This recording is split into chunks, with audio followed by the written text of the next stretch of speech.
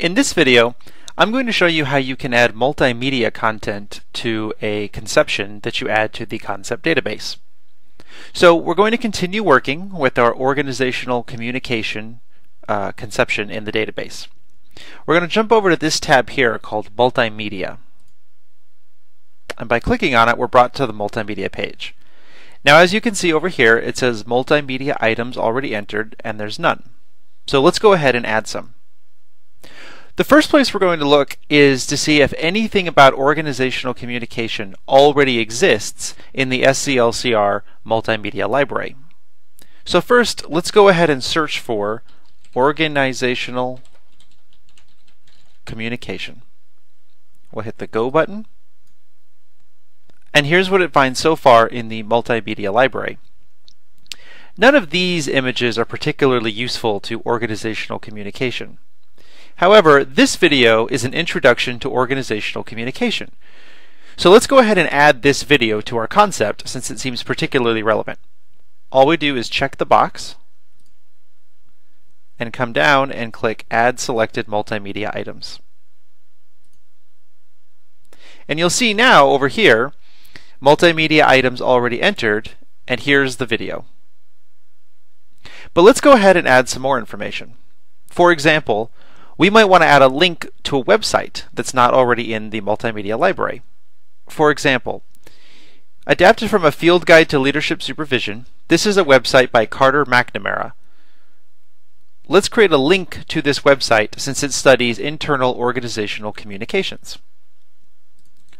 All we have to do is grab the address, and now we can hit Add Your Own Multimedia Items. So let's just choose the kind of multimedia that we're going to enter, and in this case we're going to be entering a web link. And so here we type in the address to the web page, and then here we enter a title for the web page. And then next we're going to enter some keywords so that when people come looking for this link in the multimedia library, they can find it. So for example, organizational communication. And then we'll use a comma to separate it, and we'll also include a couple of other keywords. For example, the document we're linking to here discusses internal issues, and then we can enter a short description, usually a sentence or two long, that explains what the website is. Okay, so all we have to do now is check this box that says we have permission to link to it, and since it's a public website we can do that, and now we just hit Submit Web Link. And here we go, you can see success, the media item we added worked. So now we'll continue editing our conception. So now we're back to editing organizational communication. And you can see that now there's a web link to Basics in Internal Organizational Communications. Let's add another link to another website.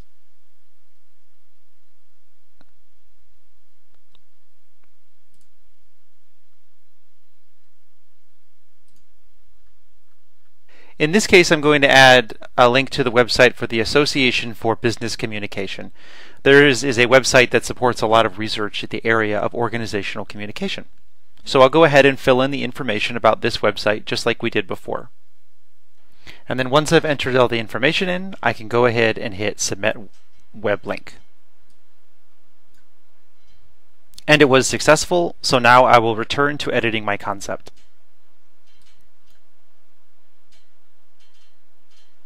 And now you can see there are two websites as well as the video. But now to finish up, let's add an image to our concept.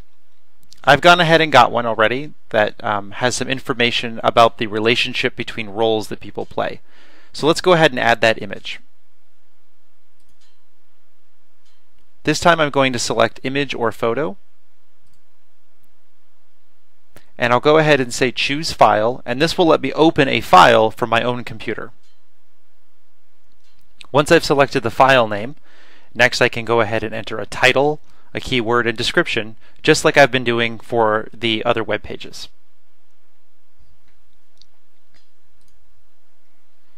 So once I'm all ready to go, I just hit Submit Image.